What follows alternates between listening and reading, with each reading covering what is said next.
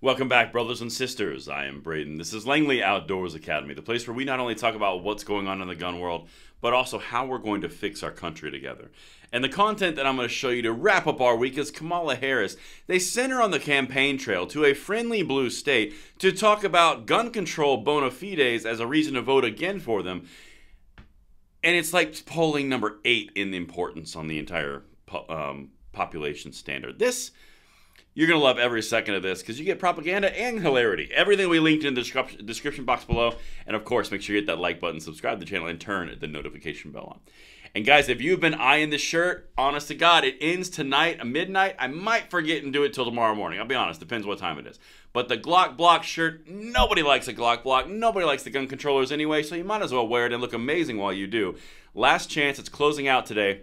It'll be linked in the description box below, and thank you all to every single one of you guys who jumped on. A lot of you did, and I really appreciate it because this is absolutely limited, and you won't see it again after this thing closes. So with that said, let's get it because we have got to talk about our esteemed Vice President Kamala Harris. And I do mean esteemed because I want to paint the backdrop here. This is the person who's running for re-election with President Joe Biden. Their mandate really is to go out and drum up support when they're on the campaign trail by saying the things that they've done.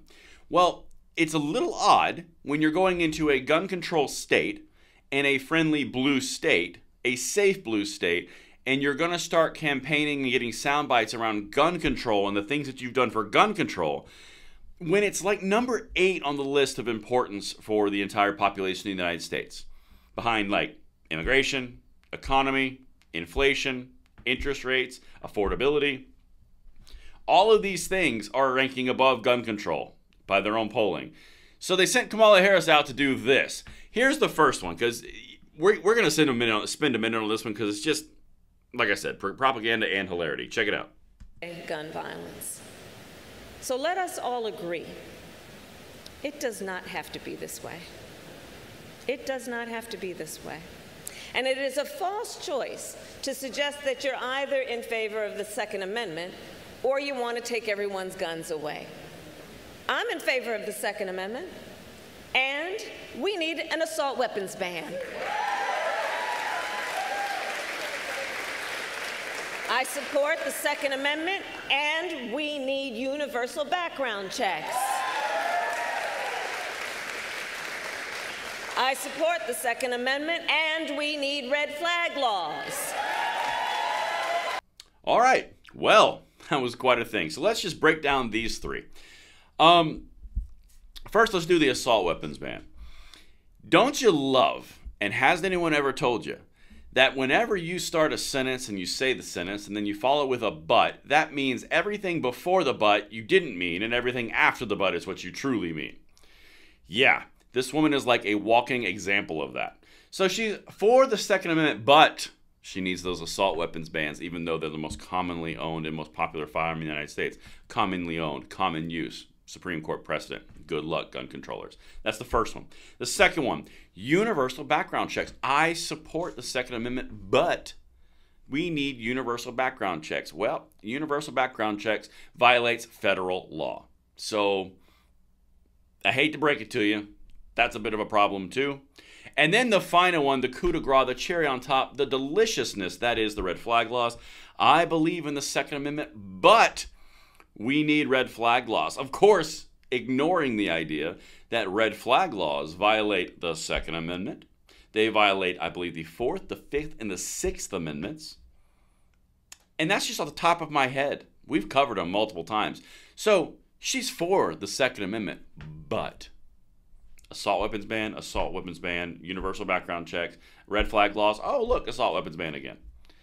This is the same old propaganda. Tried again. And all, by the way, Maryland has an assault weapons ban that's sitting before the Supreme Court right now. This is so tedious. But anyway, let's continue because I've got to go through one more thing here. Now we're going to hit the gun show loophole and story time with Kamala because she's about to allude to the Wayback Machine of 2007. All right. Let's get some Kamala Harris going. Clip number 2. And we have then finally strengthened background checks. Because here's what was happening. So before we took office, gun stores were required by law to conduct background checks. But gun dealers who sold weapons outside of the traditional gun store, like at a gun show or a flea market or even online, did not conduct background checks. We used to call this the gun show loophole. It had been around so long that back in the olden days, in 2007, when I was the elected district attorney of San Francisco, I actually organized a rally in opposition to the gun show loophole.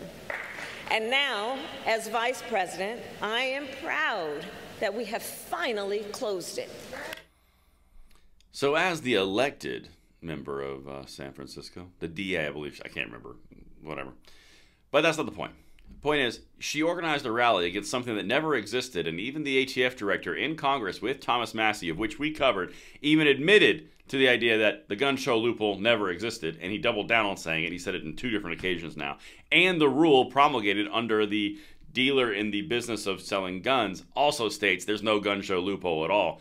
But other than that, they finally closed the thing that didn't exist. Guys, understand, first of all, it's the hilarity. It's Kamala Harris. That's an obvious one. But the other thing here, look at the surroundings. Look what they're doing. They're trying to gin up support for their political ambitions and political achievements.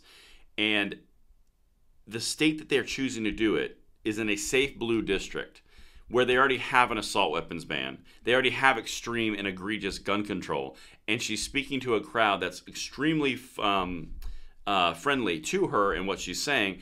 And the entire time, it's like number 7 on the priority list of the population of the American population. Population of American people. Guys, you can't make this stuff up. You really can't.